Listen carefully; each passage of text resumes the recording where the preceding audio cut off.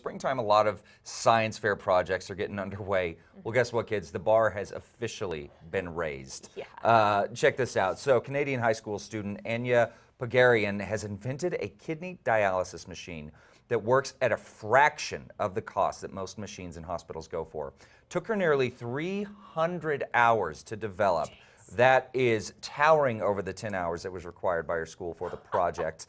Now the idea, this is a very cool story. The idea comes to her after she has been volunteering in hospital dialysis units. And her hope is that the machines can be implemented in use in developing countries, so that patients there that could never afford to go under kidney dialysis, that absolutely need it, they can have that treatment done.